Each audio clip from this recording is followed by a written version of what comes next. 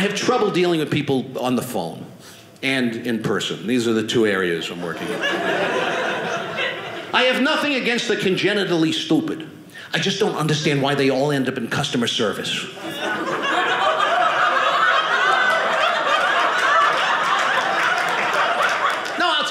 I'm in the supermarket. The other day I'm in the supermarket, right? I get out of the supermarket, I get in my car. My car won't start.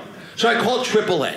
I said, yeah, I'm in the parking lot of the supermarket, the car won't start. The lady from AAA says, was your car working when you drove it there? As a matter of fact, it wasn't. I had to push my car all the way here from my house. Now it's all loaded up with groceries. It's a little too heavy to push back. Maybe you could send somebody over. We're at the mercy of these people. Every morning I go to the same store. I get the same 5 items every morning. I get a bottle of water, a banana, a cheese Danish, a cup of coffee, and a roll of Tums. 5 distinctly different items of all different sizes, shapes, and consistencies. And every morning the guy behind the counter asks the same stupid question. You need a bag for that? No, I don't need a bag. In fact, don't even put the coffee in a cup. I'll just stand here with my mouth open. You can pour the hot coffee directly down my throat. Wait, like with my car, I'm not a car guy, right? I'm a city guy, I'm not a car guy. Something goes wrong with the car, I gotta trust the mechanic, because I don't know what he's doing. Luckily, I have a very honest mechanic, and he keeps my car running beautifully. Because every time I go in for an oil change, he sells me a new transmission. Now the doctors are telling, here's the latest thing. The doctor says, oh, you gotta cut down on red meat. That's the thing, you're eating too much red meat. You know what I tell him? I said, you're wrong. I said, meat eaters live longer than vegetarians. Do you know why? Because we embrace life, and then we eat it. I'm a meat eater. I don't mess around. I go to a restaurant, I get a big juicy steak, I get a side order of pot roast, I get meatballs on top of that. I tell the waiter, take it back, put it in the blender, make me a meat smoothie. I'm a meat eater. Some vegetarians are very pushy. I saw a bumper sticker on a car. I swear. It said, meat makes me sick. Why would you put that on your car? Meat makes me sick.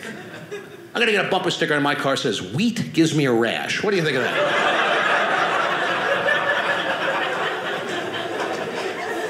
I'm gonna get a bumper sticker on my car that says, if I so much as get in the same room with a plum, I develop a urinary tract infection. What do you think of that?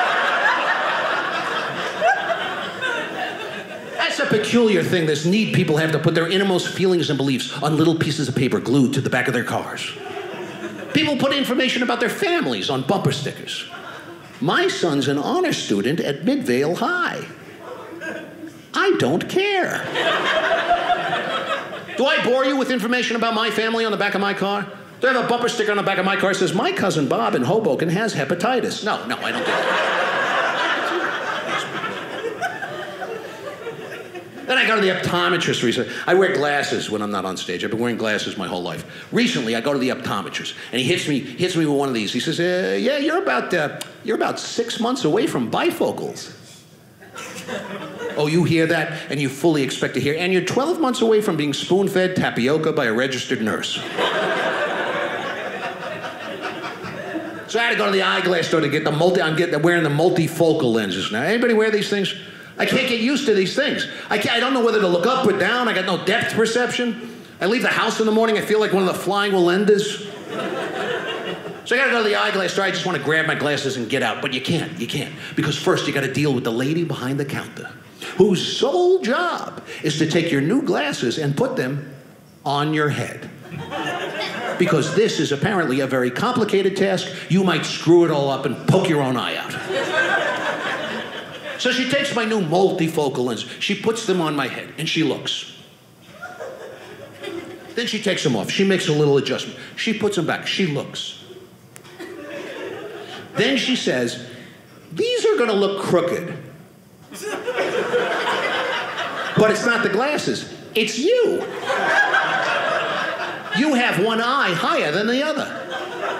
So I said, could you take them back? Could you straighten them out? She said, no, they are straight. It's not the glasses. It's you. So now I'm starting to get a little steamed. I said, ma'am, now, you should know, when I start a sentence with the word ma'am, that's a key word. That means the volcano is about to erupt. It's like starting a sentence with all due respect. No one in the history of the English language has ever said anything respectful following with all due respect. It's always, with all due respect, you should drop dead. So I said, ma'am, I've been wearing glasses all my life. I have never had this problem. She says, sir, with all due respect, I've been selling glasses all my life. I've never had this problem. I said, really? You've been selling glasses all your life? So when all the other little kids were out on the front lawn with their lemonade stands, you were out there with your optometry kiosk. When all the little Girl Scouts were going door to door selling cookies, you were selling disposable contact lenses. So I do 12 rounds with this lunatic. I storm out. I get in the car. My wife's waiting in the car outside. I get in the car. My wife says, what happened? I said, I'll tell you what happened. That woman's insane. She said I had one eye higher than the other. My wife says, you just noticed this? She says, everybody on your side of the family has one eye higher than the other. So now I'm juggling 3 different pairs of glasses. I got my new multifocal lenses. These are for everyday use and for driving. I still wear my old prescription for distance, like when I go to the movies, it's just easier. And now, of course, I also have my new reading glasses just for reading. So the ultimate nightmare for me would be to go see a foreign movie with subtitles at a drive-in theater.